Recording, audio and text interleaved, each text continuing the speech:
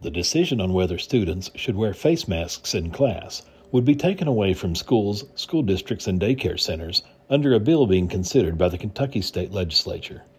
House Bill 51 would place the decision on whether or not students wear masks in the hands of parents, effectively ending all school mask mandates. It would also forbid any penalties against child care centers for not requiring masks. During a hearing Tuesday before the House Education Committee, bill sponsor Representative Lynn Beckler of Marion explained his rationale. Parents should be able to make their own decision regarding masks through high school. College students can vote for president.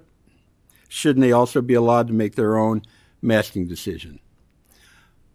But Rob Weber with the Kentucky Academy of Science says ending the ability of school districts to require masks would take away one of the tools that allows kids to learn in classrooms instead of on computers.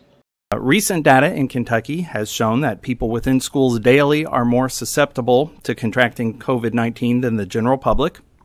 House Bill 51 would remove the ability of colleges and schools to be guided by science when decisions are made on masking policies. And prohibiting the ability to require masks would remove one of the layered preventive strategies that keeps kids in school and learning. And we're also concerned about the possibility of even more educators leaving the profession. At Pikeville Medical Center, we believe that together we can make a difference in the fight against cancer. We are proud to have patients who have experienced successful outcomes over many years. As always, we believe in the power of faith.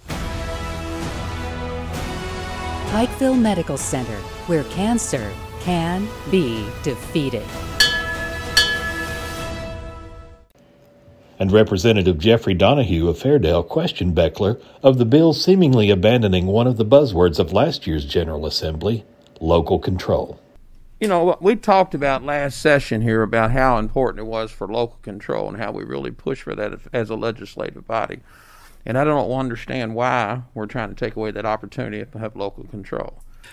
With regard to local control, I don't know of anything that is more local than a parent making the decision whether or not their child should have to wear a mask.